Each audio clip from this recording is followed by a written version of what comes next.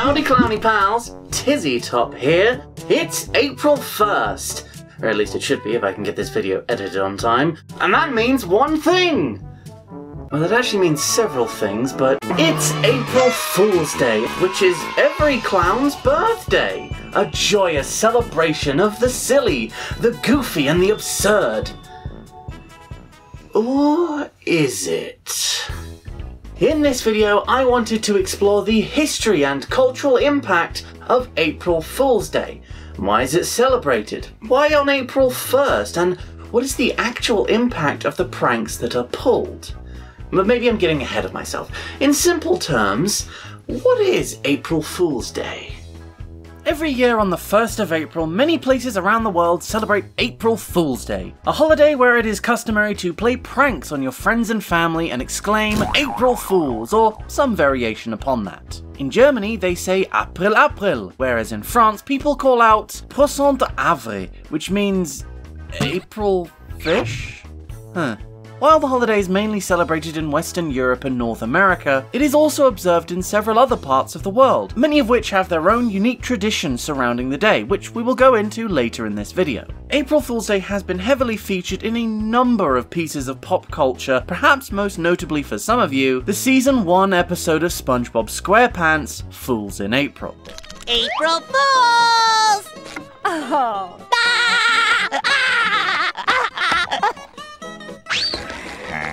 Now we're on the same page, I bet you're wondering, when did this all come about? Now the origins of April Fool's Day are actually quite straightforward. April Fools. So we don't actually know the origins of April Fool's Day? It's kind of a mystery.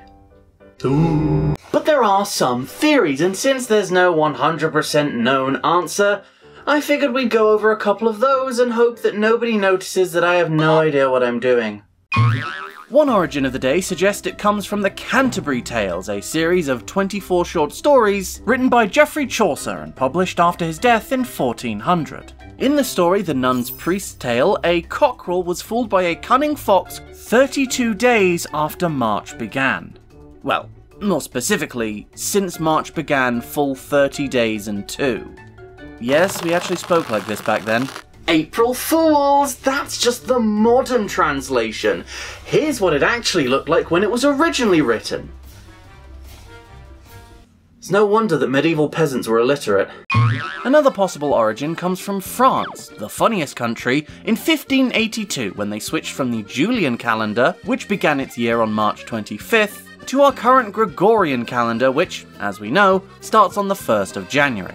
The idea is that because news travelled so slowly back in those days, that many people didn't even know that the calendars had even changed, and so they just still celebrated New Year's in late March, leading to people who were in the know to make fun of them. A fun, kind of silly theory posits that the holiday stems from the Dutch victory over the Spanish in 1572 during the 80 Years' War. The battle, known as the capture of Briel, saw the defeat of Duke Fernando Alvarez, or Alva for short. Following the victory, a common saying came about in the Netherlands. Op 1 April verloor Alva zijn bril, which means, on the 1st of April, Alva lost his glasses.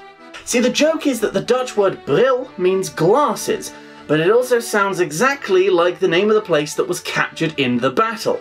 A very humorous homonym, I'm sure you'll agree. But that's all I've really got on the origins of the holiday. There are some smaller theories out there, but those were the main ones.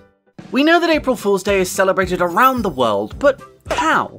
We've discussed the traditional European and American way, but there's a big world out there and they all have their own quirks and twists to this goofy holiday, as well as their own names for it. In Ukraine, the day is known as Humorna, and seems to be mainly celebrated in the city of Odessa. The festival is marked by a large parade of clowns, mimes and singers. People yell out, Prevria Aprilia, nikamu nie wierzę, which means, the 1st of April, I don't trust anybody. A statement that will become very relevant later on. On the subject, in Brazil, the day is called Dia das Mentiras, or the Day of Lies. Again, relevant later. The day actually got that name from a particular prank wherein a newspaper had printed a story that the Brazilian emperor was dead, despite the fact that he was not. I think that's a crime. April Fool's Day made its way to China through influence from Hong Kong as well as foreign teachers working on the mainland. The day is known as Yurenji, or the Foolish Man Festival. Haven't we all experienced a Foolish Man Festival on the internet from time to time? In Iran, the day is called Sista Bedar, which roughly means getting rid of 13, and is celebrated with outdoor picnics and practical jokes.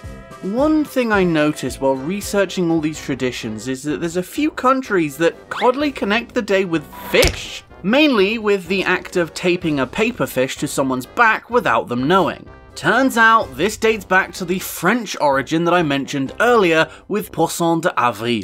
I'm right smart, me. I can say words.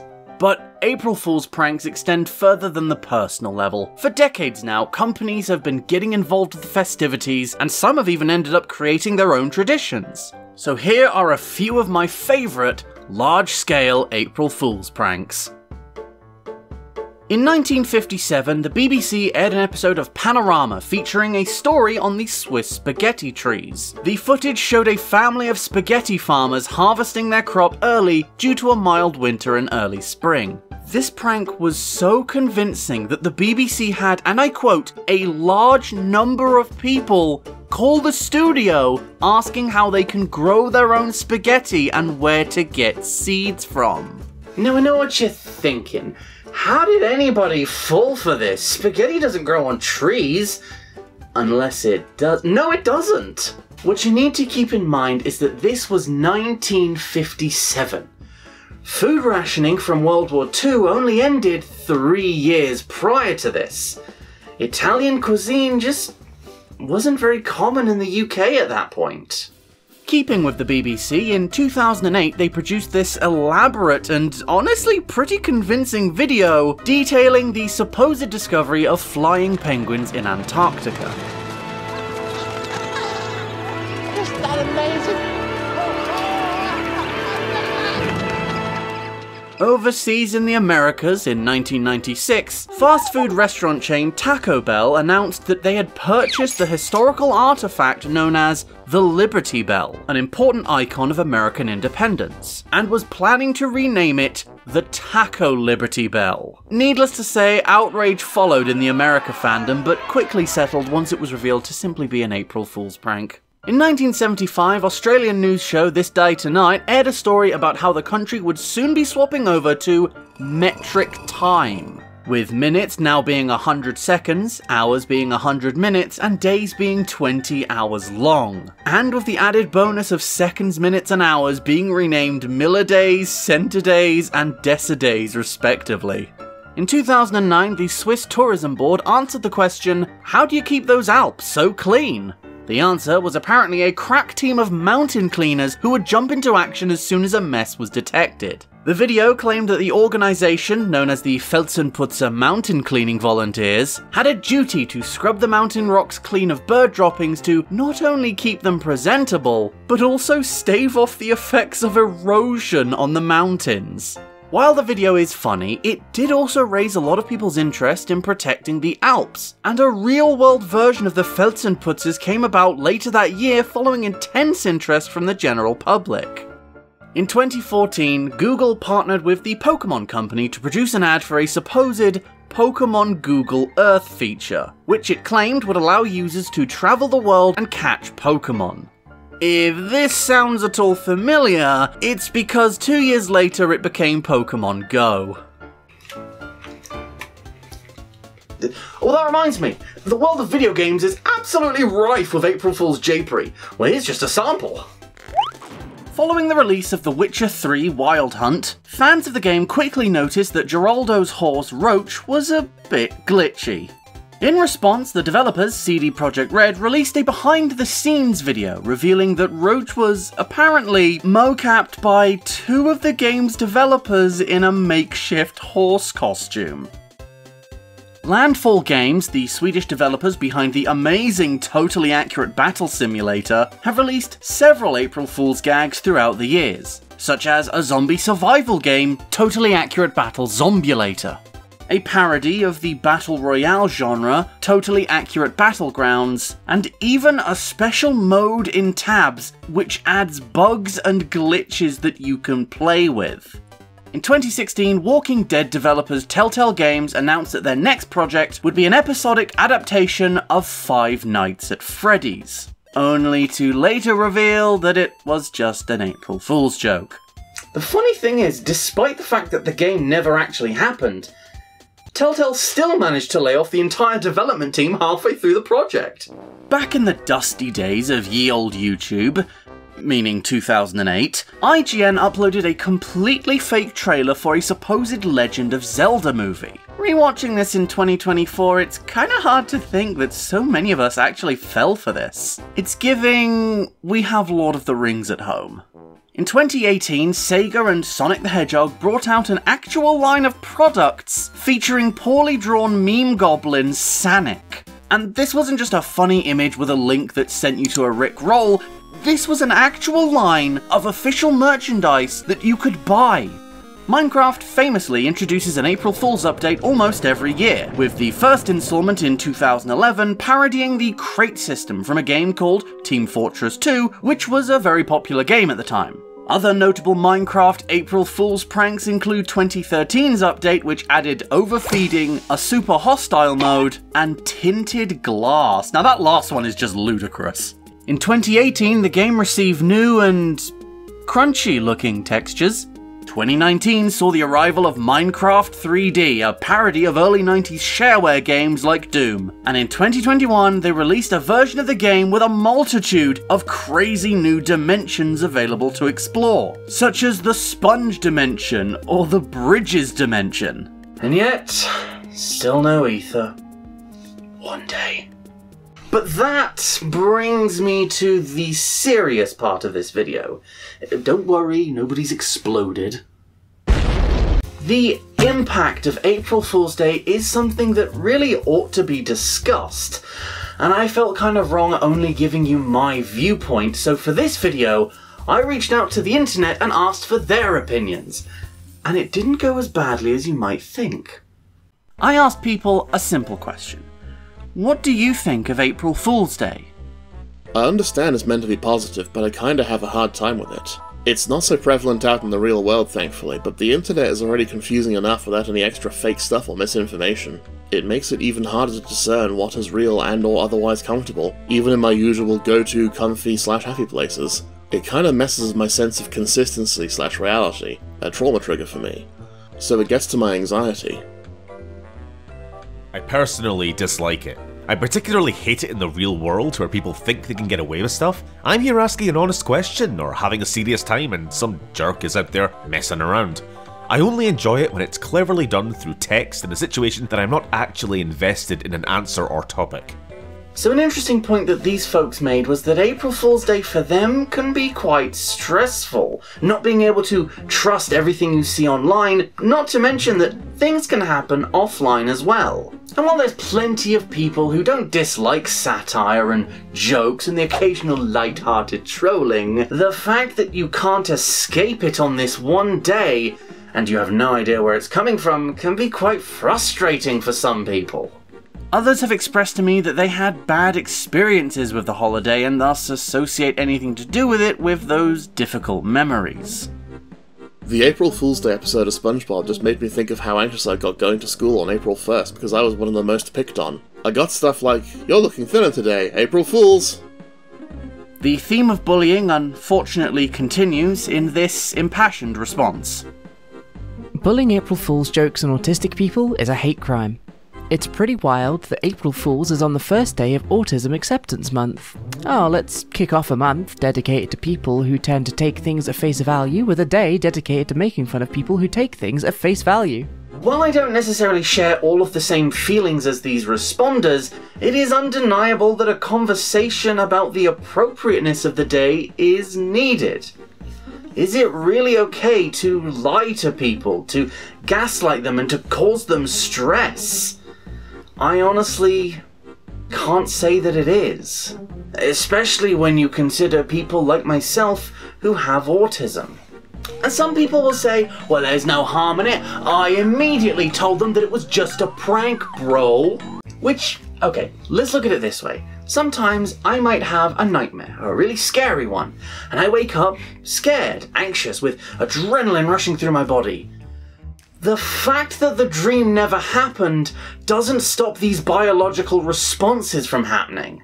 If you jump scare someone, or tell them something that is going to cause them stress and anxiety, no matter whether or not it's true, their body is going to react as though it is. I feel it important to just mention that a lot of this is on a case-by-case basis. If you personally know a friend who you are certain will respond positively to a prank like this, then have at it. But if it's a stranger or someone who you don't know what their reaction is really going to be, I would strongly recommend that you reconsider.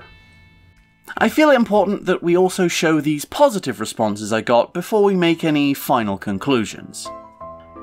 I don't tend to prank people myself, but I really enjoy the day when the newspapers or the television run some random fool's prank. Sales of left-handed screwdrivers have peaked this spring, just silly stuff like that. I love April Fools, but I also take my pranks very seriously. A good prank is one that everybody laughs at when it's finished. My least favourite kind of prank is what I like to call a blue dog prank. It's basically convincing someone of something that is patently untrue and then pulling the rug out from under them. Not only is it often mean-spirited, stuff like prank coming out or pregnancy announcements are just often not funny and are hurtful to a lot of folks. If blue dog pranks were banned on April Fools, I think people would enjoy it a lot more. These last two testimonials are, I think, the key to understanding the good aspects of April Fool's Day. The parts of it that I believe are worth celebrating. April Fool's pranks should be, above all else, harmless and should make everyone involved laugh. Or at worst, just roll their eyes. The last responder actually included a video of what she believes was a good example of an April Fool's gag, and described it as an excellent prank which injects harmless silliness into everyday life. The video features a man standing inside of an elevator who pranks the unsuspecting members of the public by pulling down a map and doing a weather forecast. You're going up? Alright, so is the barometric pressure. Let's look at the activator forecast. Now, we've got some high pressure moving its way toward the east. Look at those reactions. Smiles, laughter, joy. That is what this day should be about. Unfortunately, it's not the version of the holiday that most people get to experience. And now I have to ask a really difficult question. Does April Fool's Day even work anymore? Back in the day, pranks, hoaxes and jokes occurred completely within April the 1st. A TV broadcast, a newspaper column, a joke or prank you pulled in person. Once April 2nd rolls around, it's gone, and you can't be tricked by it anymore. But in the internet age, that is simply not the case. Joke articles can stay in your newsfeed and be shown to you days later, as can videos in your recommended section on YouTube. It's common for people to complain about still getting got by April Fool's jokes for days after the actual event. Not to mention that with the advent of things like The Onion, kayfabe news, and that unfunny right-wing one, satire or funny news articles have somewhat lost their novelty. Now, I'm definitely not of the opinion that we should get rid of April Fool's Day. I don't even know how you would do that, but I don't think we should try. Yes, there is a lot wrong with how it's celebrated today. Whether it's the unintentional anxiety, the opportunity that people use it to bully people, or the spread of harmful misinformation, I still believe that there is, at its core, a wonderful idea. I don't know how we can change the manner in which a holiday is celebrated, and I know for a fact that we can't undo the damage that's already been done. But I hope that moving forward, we can strive to make the day better, to make it what it's supposed to be. A day to be an April Fool, to spread laughter and joy to everyone around you. We don't need to gaslight, lie, or spread harmful misinformation. There are plenty of ways to celebrate. Telling jokes, wearing a funny outfit for the day, going to see a comedy show. I don't know, stick googly eyes on stuff. That seems to work. Be creative, not mean-spirited. Thank you everybody for watching this video. I hope you all had a fun April 1st, or at least a stress-free one. I've been Tizzy-Top the Clown, you just got learned, and I'll see you next time. Bye-bye!